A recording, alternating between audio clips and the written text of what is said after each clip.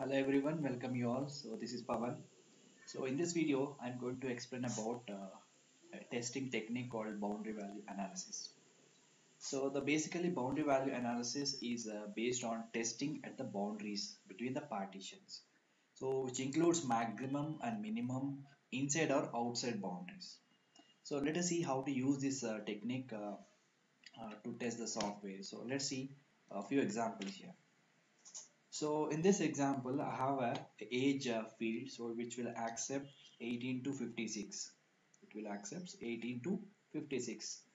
And now if I see here, minimum boundary is 18 and maximum boundary is 56. And if you want to, what are the valid inputs here is 18 or 19, 55 and 56 are the valid boundaries. Because if I see this particular table, we need to consider a few parameters here. So first, let's say it's giving 18 to 55. Let's say 18 to 55, 56.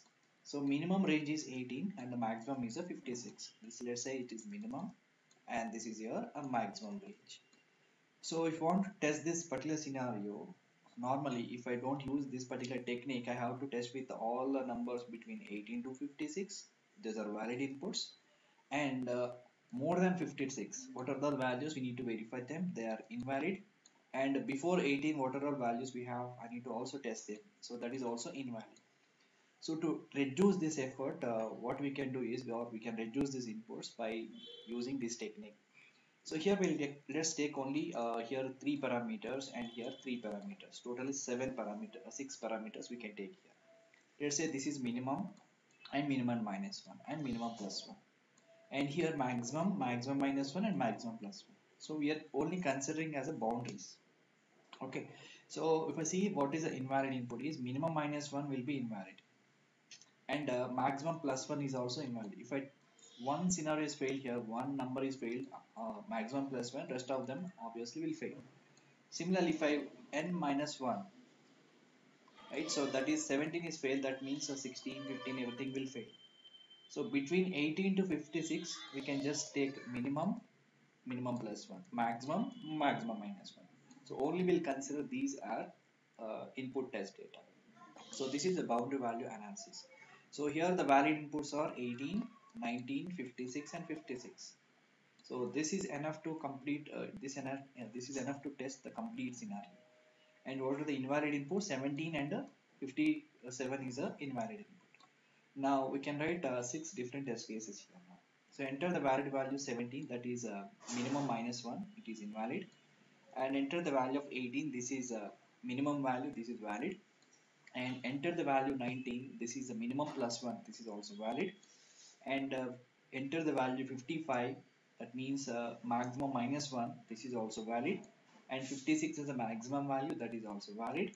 And enter the value of 57, that means maximum plus 1 is invalid. So this will cover the complete scenario. So this is the one of the example of boundary value analysis technique.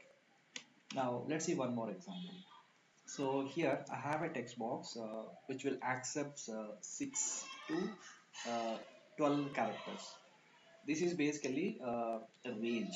Boundary value always boundary value analysis technique always talk about range. So here this text box will accept 6 to 12 characters. So minimum is 6, maximum is 12 characters. So to test this, we have boundaries like this. Let's say this is 6 minimum and 12 is a maximum. So 6 minus 1, 5, 6 plus 1, 7. And 12 minus 1 is 11, 12 plus 1 is 30. So if it tests only these values, there is more than enough. So 6 and 7 are valid, and here 11 and 12 are valid, and 5 is invalid, and here 13 is invalid. So if you test this scenario with these boundary values, so that is more than enough. That will cover the entire function.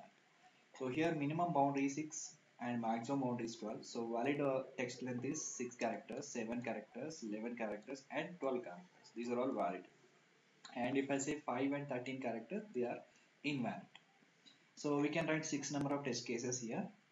So let's say 5, enter the text which contains 5 characters, that is minimum minus 1 is invalid. And enter the text which length is 6 exactly, that's minimum is valid, and enter characters which length is 7, that means minimum plus 1 is valid, and enter the length of letters like 11 characters, that is maximum minus 1 is also valid, and enter the text which length is 12, that is maximum, that is also valid, and the last one, enter the characters with 13 characters, that is maximum plus 1, that is also invalid. So this will cover, these test cases will cover everything on that particular scenario. So that's all about boundary value analysis technique. So thanks for watching this video. So please subscribe my channel to get more updates on this. Thank you all.